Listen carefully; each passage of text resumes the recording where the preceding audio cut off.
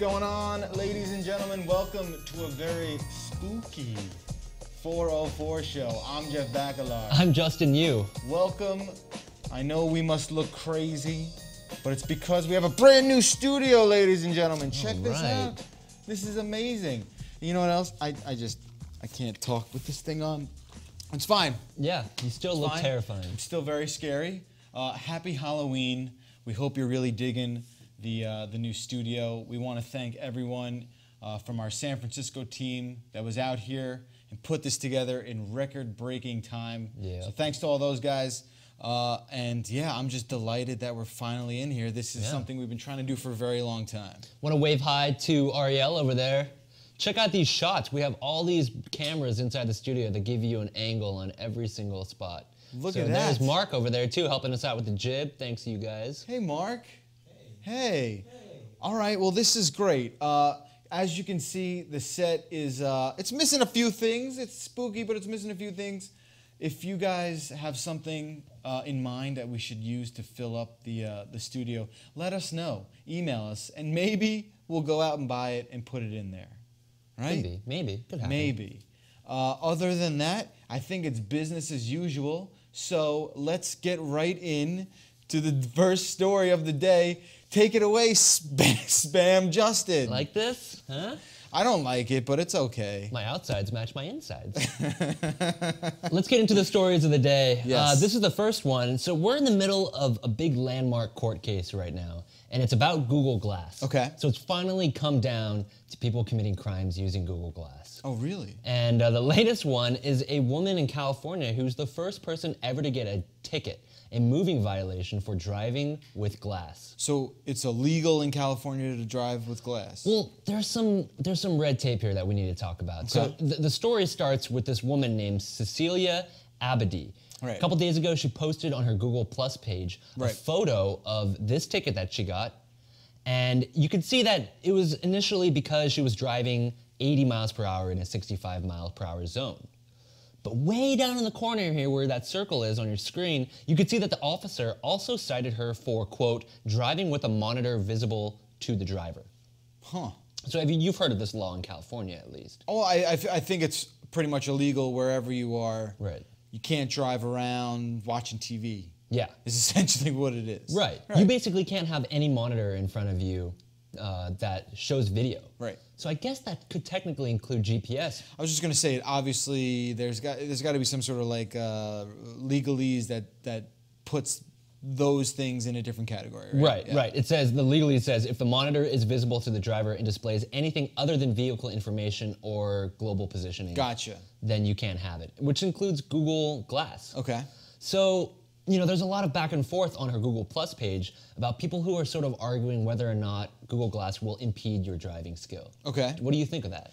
I think it would distract me, just because they're not like regular glasses. I mean, we've had them on before. Right. You can tell, like, it definitely takes away your attention. There's no way. It does. There's no way around that.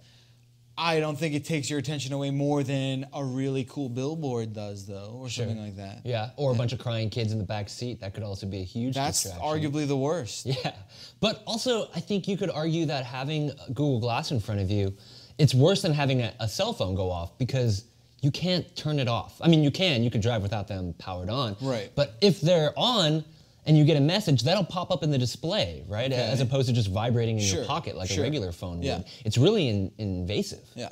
So I would kind of be a little scared if someone was driving and I was a passenger in this car.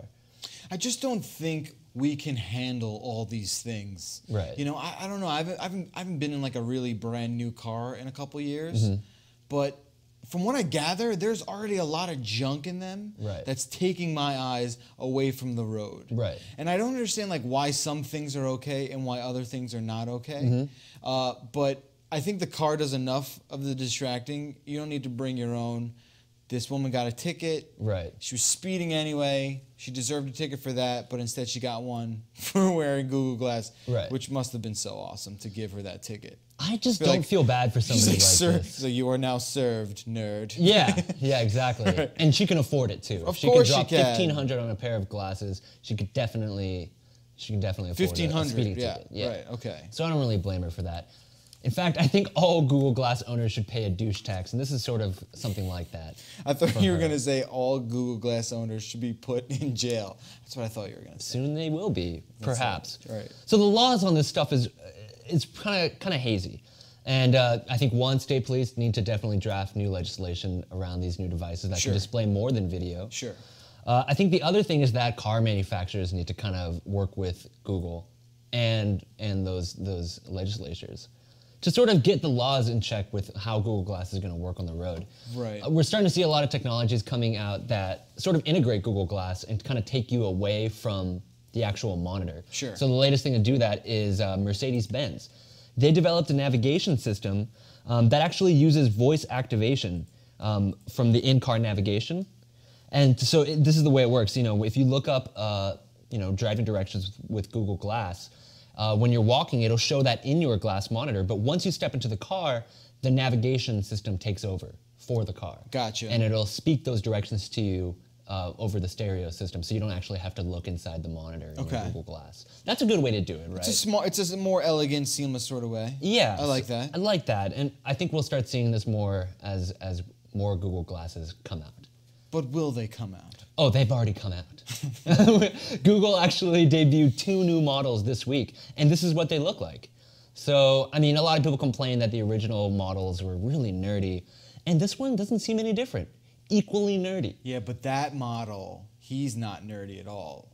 Well, because he has a samurai ponytail? Well, he's got like really nice hair. Yeah. And he's that just enough apathy that he's not shaving completely. Right, exactly. Why are Google Glass models so freaking sexy is what I want to know. This guy makes it look good. He makes it look good, he really does. The big difference in this model is you could see there's an earbud in his right ear that comes out of Google Glass. Oh, okay. That replaced the bone conduction speakers that they were using. Yep. And that apparently didn't work very well. So now they're using earbuds. Okay. But soon that'll come out to everyone in the pilot program. So if you've already paid for a Google Glass, you can trade this in. Oh, you can trade it in. Trade in your old one for the new one. That's pretty neat. I didn't realize you're in for life with that. Yeah. You signed a contract. That's nice. I like that. Excellent. All right, what else do we have here? Well, the next story is about a really cool update to a story that we actually talked about last month in September. Do you remember phone blocks? Yes. Phone blocks was not a Kickstarter, but like a proof of concept project where we had you had like a board, and you could use pieces of the board to dedicate, build your own phone, basically. And build your own phone and dedicate some features more space on the board than others. So I think we have a video here. So basically, you were saying, oh, I want the phone to be a lot of horsepower. Right. So you can update the processor. Right. So you can devote more of the board to the processor. Yeah, it's kind of genius. It was brilliant. Seemed almost like science fiction though.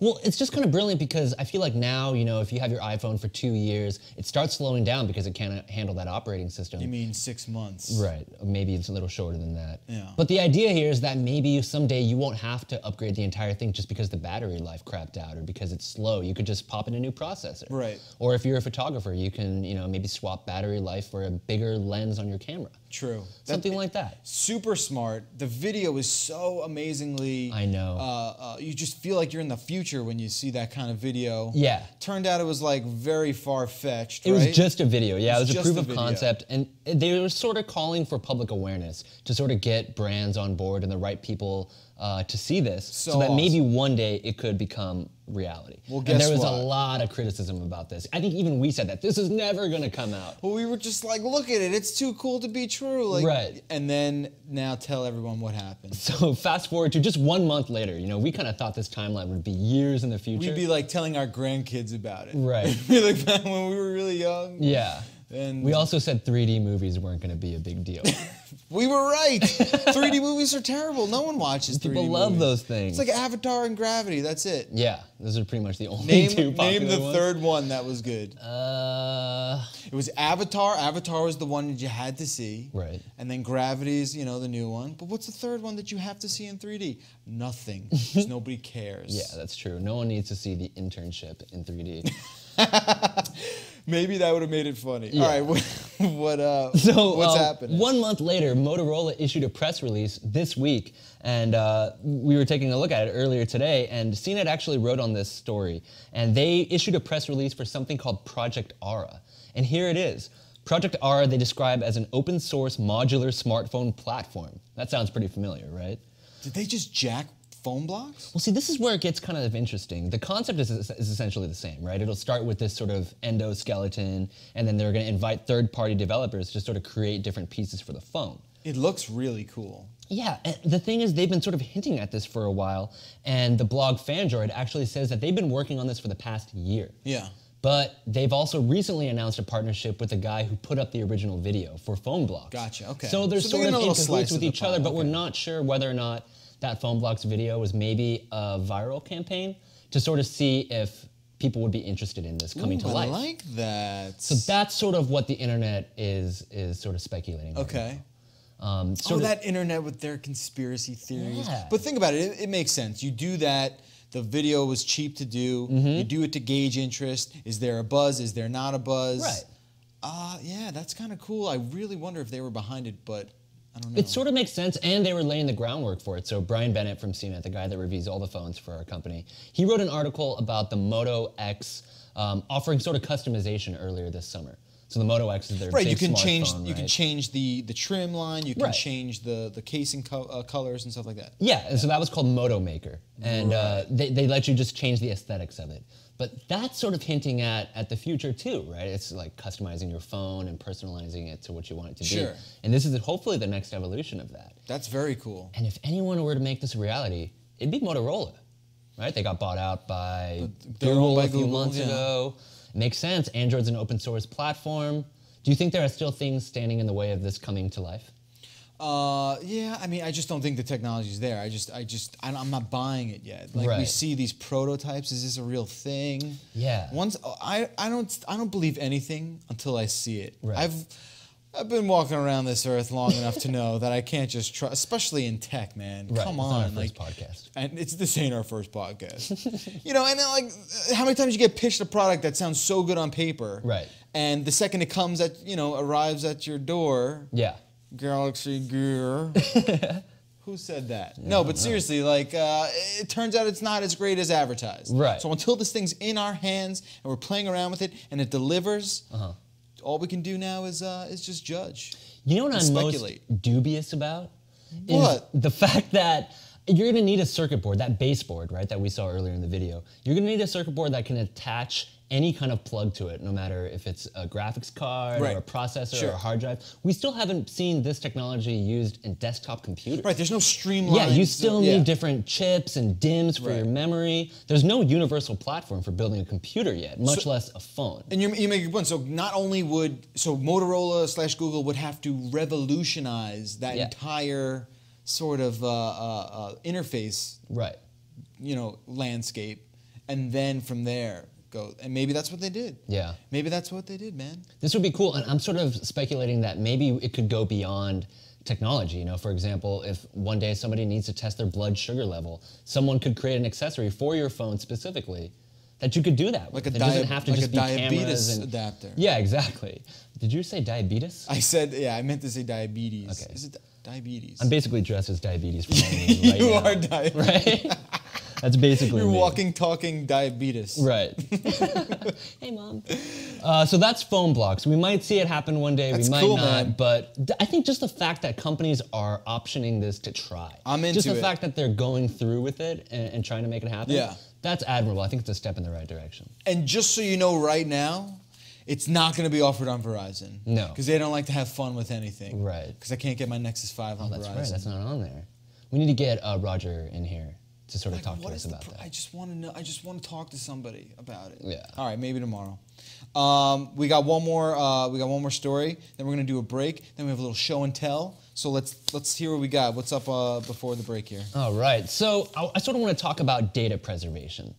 And we talk about archive.org a lot. And those are the guys that are basically trying to archive the entire internet. Everything that's ever been put online, they want to get a hold of. And there's all these questions about how do we ensure the data that we put online is going to be there for not just our kids, but generations, thousands, millions of years in the future. How are they going to be able to access this information? Through a barge in the water. Yes, and Google will be at the helm. Right. Captain Google at the helm. Right. Well, hopefully there won't be just one big corporation in charge of all this stuff, right? They're not going to rewrite history themselves. Yeah. So believe it or not, your Snapchats, your Google photos, all your Facebook photos, those are cultural artifacts that you're going to want to keep around to preserve. And the internet's really good at sort of burying digital materials. But there's at least one artist collective in the Netherlands that's hoping to sort of preserve their own collection, a time capsule, if you will, of Dutch art specifically. So this artist collective, and I'm going to butcher this name, but it's called La Société Anonyme. And this is the website for it right now. They're deciding to preserve their own collection of Dutch art with something they call a score index. I'm not a big, I don't know a lot of artists and stuff. Dutch got a lot of good artists. Of course, yeah. Yeah, definitely. The Netherlands, there's a ton of great design coming out of there. Copenhagen, all that stuff. Yeah, okay. I just want to make sure. Definitely. Yeah, okay. Okay. Sorry, I'm not a big art guy. You derail me here. I'm sorry, Dutch guy. Well, wait till you see the photos of this book, and then that'll show you how well designed this stuff is. Fair enough. So the book is called the Score Codex. Oh, that's cool. And this book contains encoded sound recordings, images, and diagrams, all written in binary code. So you can access an electronic version of this in PDF online if you want to follow along as well. But here's some photos of it. Really crazy stuff. I appreciate what's going on here. Right. Am I crazy in thinking the worst way to back up the internet is with a book? On paper. It was on paper. Yeah, paper will be around forever. Not like we can't just burn that It's up. not like paper breaks water down after a while and becomes garbage. Well, hopefully that won't happen because there's 8 of these books in existence. Oh, hey, 8. You'd think that if it was supposed to survive forever, they would publish more than 8 copies of it, right? And on something not paper. Yeah, there's going to be way more Playboys running around than actual Codex books. Put it on styrofoam. That stuff never breaks down. That's true. Right? Should have just put it on styrofoam. It's illegal. Just carved. That'll be like the new Moses tablets, just styrofoam. It's like the back of a McDonald's box or something like that. Yeah, there you go. Well, not everybody has these books. One copy was given to the guy that invented the World Wide Web. 3 more were given away to anonymous people. The guy who invented the World Wide Web? Yeah, Sir Tim Berners-Lee. What? Yeah. Tim Berners-Lee pioneered the infrastructure for the world. Do we all agree on that? Oh, yeah. We all agree that who? Sir Tim Berners-Lee invented the World Wide Web. Well, he laid the foundation for what would eventually become the input-output. What happened to the whole DARPA thing? Could we get Wikipedia in here to sort of verify these claims?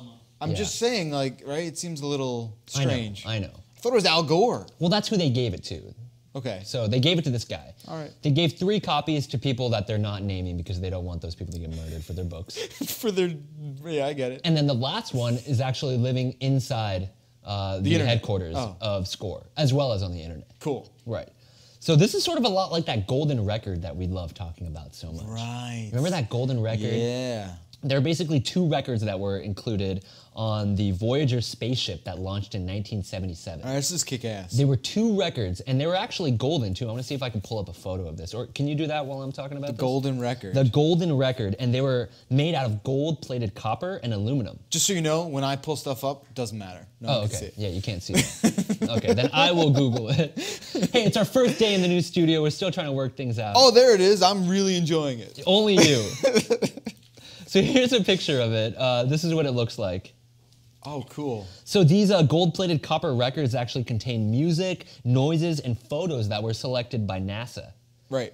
Side note, in a committee that was selected by Carl Sagan. I think that's really cool. That is very cool. So Carl Sagan decided what's exactly on these records that maybe if we encounter other life forms in space, they'll be able to listen to these phonographs. It's not maybe. It's when. Maybe Sandra Bullock will listen to It's when. Yeah. Just want you to know that. So you want to know what noises are on these records? Yep.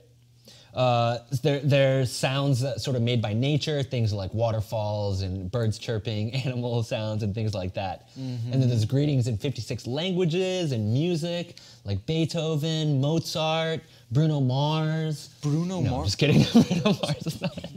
But you totally bought Carl that. Sagan was somehow was clairvoyant into the future. Yeah. Let's get Bruno Mars on there. No, but Chuck Berry is on there though, and that's the cool. most modern artist that's pretty featured cool. on the Golden. I think record. that's like a friendly, you know, not international, but like intergalactic music. Right. Yeah. The strange thing is that they don't actually include a record player with this, so I'm not sure how the aliens are actually gonna listen to the record. We're also assuming they'll understand one of 56 languages that we have had on our planet. Right, right. Don't worry yourself with these little inconsequentials there. Yeah. So anyway, this Dutch book is sort of like that. It's preserving just what on we a have much now for the future. And on a much worse much more medium to preserve. analog, disposable level. Much more flammable. Right.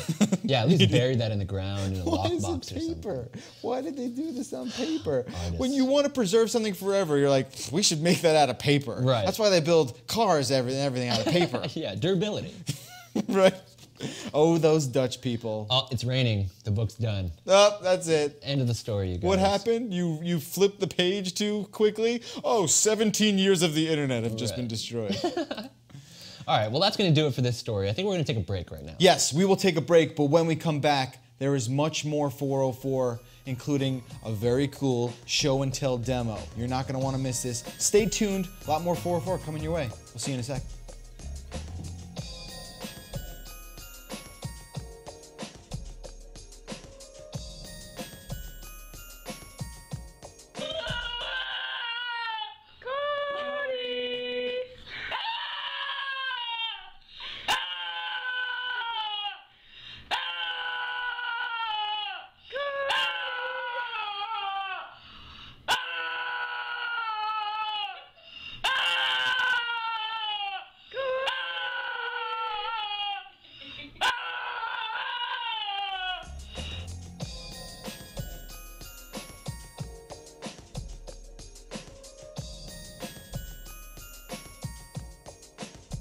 Hey, welcome back to the 404 show.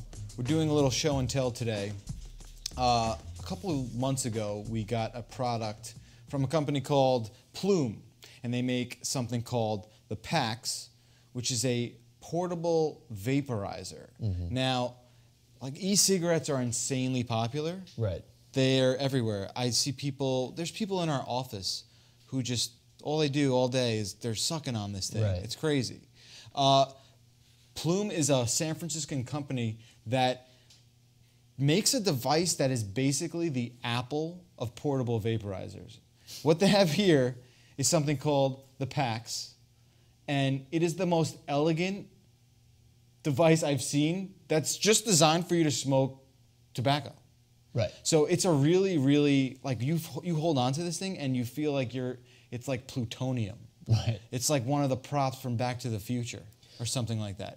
It's a pretty high-end device. Okay. I was just gonna say, like, you see all these like e-cigarettes, they don't really work on like very complicated technologies. They're just sort of like they have a little cartridge and you get the nicotine and that's how it works.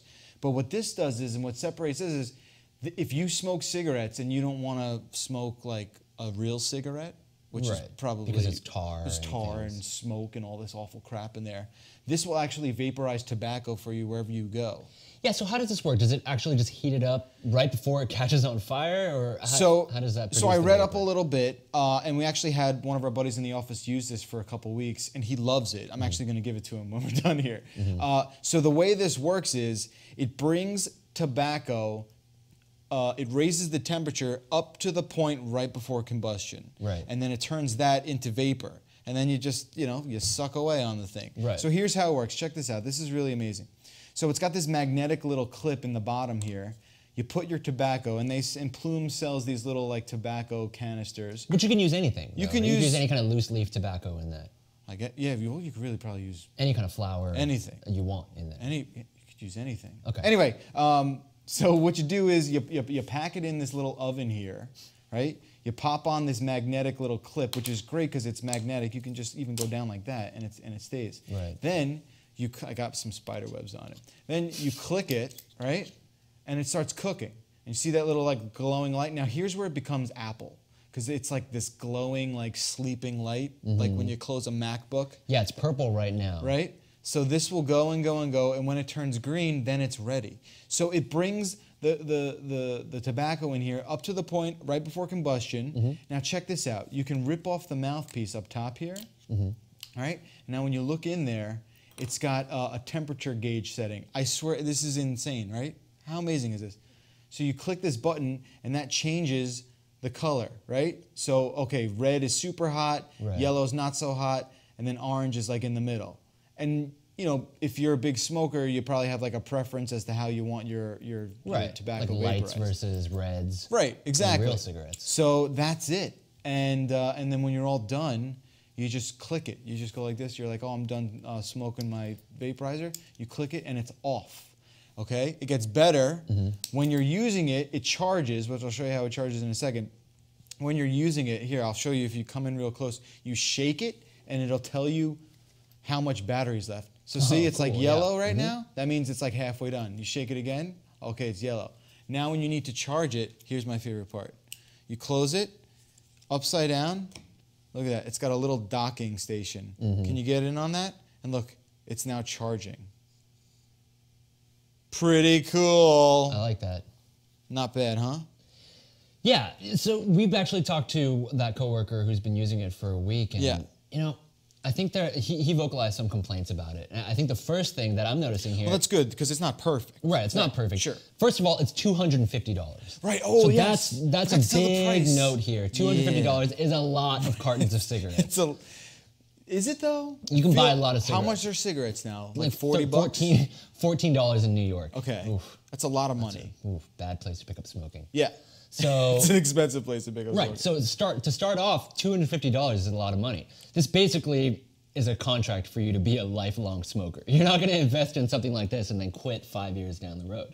Well, ideally, you just don't want to smoke anything ever. Right, and we'll get into that more later. Right. But, you know, in terms of the specifics of this thing, the first thing that I'm noticing is that it uses a proprietary charger. It does. I really wish that it had a mini USB charger because they sell these, I think, for $30 for an extra charger, and that's kind of a lot of money. Oh, I'm sorry, it's $35. Yeah. So if you want one for the office or as well as home, you're going to have to shell out even more money to get an extra charger. He also was talking about the maintenance. Oh, right, yeah. So the maintenance thing is also a little troublesome too because, you know, like anything that has a lot of moving parts, you're going to need to clean it. Yeah. And, you know, the tar buildup gets pretty thick inside of there. And a lot of people have actually complained about the mouthpiece sticking.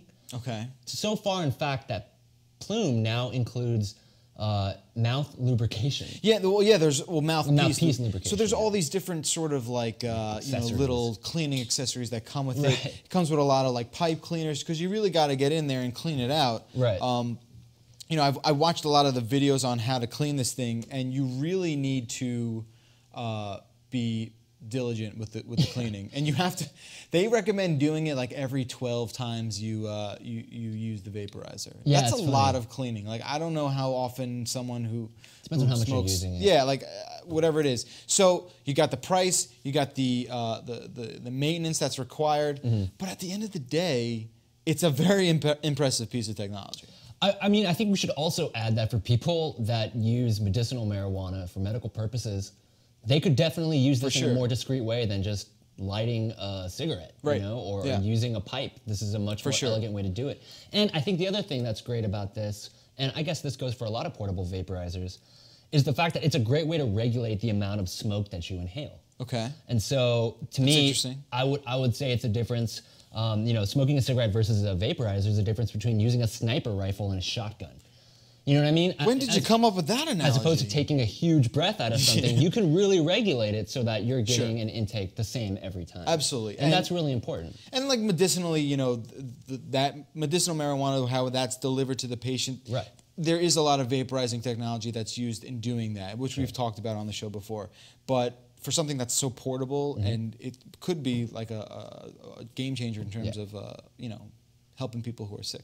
You know what's funny is I was reading a lot of forums about this, and I got a pro tip from somebody on Reddit. Pro tip. That says if you really wanted to be discreet about it, you could wrap a pair of headphones around the Pax and make it look like an iPod Nano. Which it sort of does because it comes in all these anodized colors. You can get it in purple and green and blue. Yeah, for sure. So you could definitely hide it. It also looks like a baton in a relay race. Right. Yeah. Why you would be sucking on your iPod though is that you probably shouldn't do that with the Some people are headphones in it. attached to it. See, I think that's the weird thing about electronic cigarettes and portable vaporizers in general.